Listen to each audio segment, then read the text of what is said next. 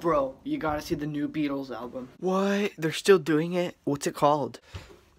Well, it's another version of the Abbey Road. It's called the Abbey Road Super Ultra Mega Deluxe Amazing Edition. Dude, you know, it's just the same thing, right? They've been doing this for years. It's nothing new. It's just better audio quality.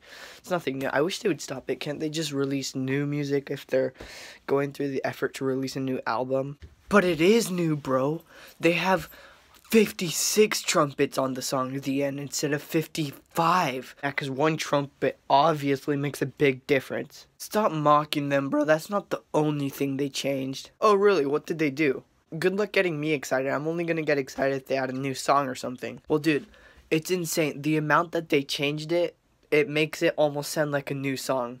Really? What is it? Hey, ready? Brace yourself. They added a whole new note in Octopus's Garden. I know, it's insane. Bro, couldn't care less. It's a good song, don't get me wrong, but doesn't change anything. What do you mean? Are you saying you don't like them? Listen, it's not like that at all. They're my favorite band of all time. It's just that they can't continue to do this, you know? They release another version of Abbey Road every single year.